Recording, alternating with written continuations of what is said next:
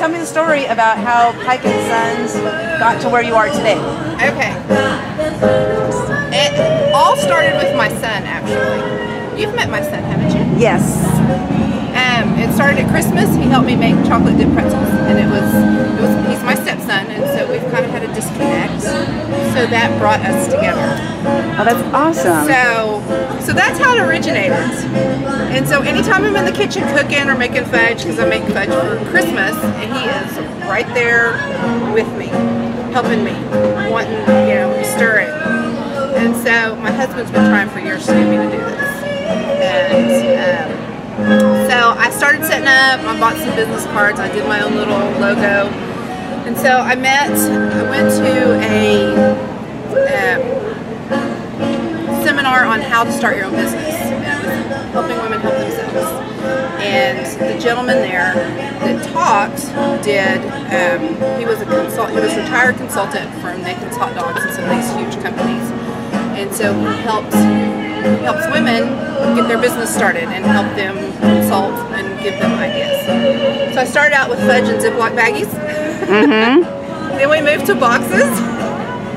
And so, which was his idea, was to do it to put it in boxes. Right. But he thought that we were going to. He was like Mackinac. He was all put a slab and then cut it so people can actually have the experience. I'll pull one out. Like so, you show us. So, this is how I was wrapping. Okay. And so now we've went to making it thicker, like fudge is supposed to be. Yummy. And I have boxes to put them in. Okay. Oh, okay. So you have the boxes here then. I do have the boxes. So yeah, I do have.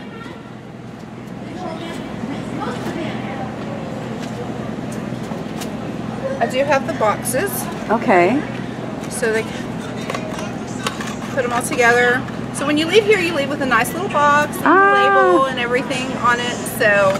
So that's kind of how it went from being in Ziploc baggies to a nice display like this. Well, that's awesome. And you know what I would think was interesting is, I was just talking to you about this, is that every humongous conglomerate started as one person with one idea. Right. And what's to prevent Pike & Sons from becoming global? Yeah. The only thing that prevents that from happening is ourselves, right? Right. So Pike & Sons is ready to go global. Yes. And just make it and be huge. So with that, you have to want that in order to be able to achieve it. Right. So you're already at that first step, and this is really amazing. You're taking the steps to do it, and I'm so proud of you. This is awesome. Thank you.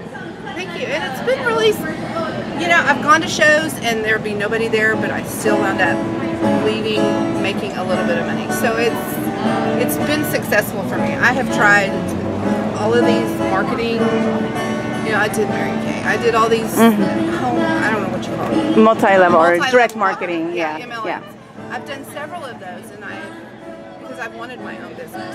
I wanted to have the freedom of being able to go with my boys if I needed to, or go set up.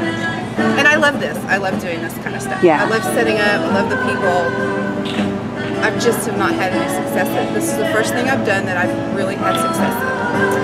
That's because this is your passion. Yes. So with the other things, your passion was to have your own business. It wasn't to be a Mary Kay consultant. It wasn't to be whatever consultant. It was to have your own business. Right. So now you have your passion of what you love doing and wanting to have your own business. You've combined it, and that's what the magic is. And that's what you've done, is you've created the magic. Yeah. And it's not difficult. I mean, is it hard work? Yes. Yes. But it's not difficult. I hated doing parties. Right. I hated having to build a team to make money. I make my fudge, which is something I love to do. The boys love to help me, which they're not here, by the way. They're on vacation. Oh, good for them. They're seeing their mom in Oklahoma, so they're not here. They'll be at the Lemon Zest in Garlic. Yay! They'll be there to help me. Awesome. And it's helped bring our family closer. And that's made, I told my husband if I don't make a dime, it's brought the boys and I closer together. Yeah. And that's what's important. So that's your why. Yeah. Yeah, the boys. Absolutely. Especially my youngest, because we have some custody of the boys, and we moved here 2 years ago, so he was 8. So he was really he's still very young to be taken away from. Yeah. And so I'm the bad one. And so it's really connected us, and it is hilarious because I'll be like, we gotta clean the kitchen, we got an order, and boy, he is up helping me. It doesn't matter what it is. It's doing dishes, which is a battle any other time, but yeah, it has to do with the business. And it's so cute. When you see him, you can ask him, what part do you play? And he'll go, I'm co-owner. That's why I put the boys' names up here. Yep. That's awesome. And he did that all on his own. The first time we set up, somebody had asked him, and he was like, I'm co-owner. And it kind of shocks me because I hadn't discussed this with him, for him to come up with such a big term and to know what that is. It's really cute. So he's co-owner, I'll tell you. That is so great. You're building an entrepreneur. You're building entrepreneurs. Yes. Yeah.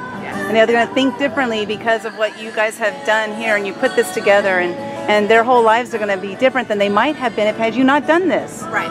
Yeah. Right. So you are changing a lot of lives. That's amazing. I hope. No, you are. You are. So you are. I just want this to be successful so that they can see the hard work does pay off. Yeah. Do something that you love and it pays off. Yeah. I'm going to get a hug. Alrighty. I'm so glad to hear your story. When you network with people and you don't really get a chance to really get to know them very well. The time we have together is so minimal. Right. Take advantage of every minute with everybody. Right. It's so hard. So I'm glad I got to hear your story. I'm glad we got it here. I hope we can hear it.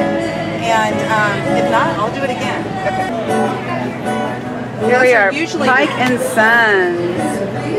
Look at all this stuff. Oh my goodness. I gotta tell you, I just tried this one here. Wait, there we go. Which is chocolate pecan fudge. And then I had this one, which is s'mores.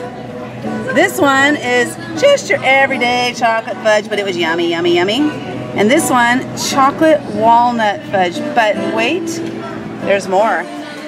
This here, specially made by Renee Pike herself, lemon fudge.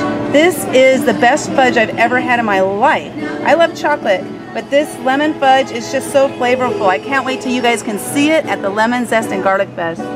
Then we had here butterscotch, chocolate with English toffee bits, and caramel. And then we had some homemade strawberry jam. Yes, I did eat all of that and more.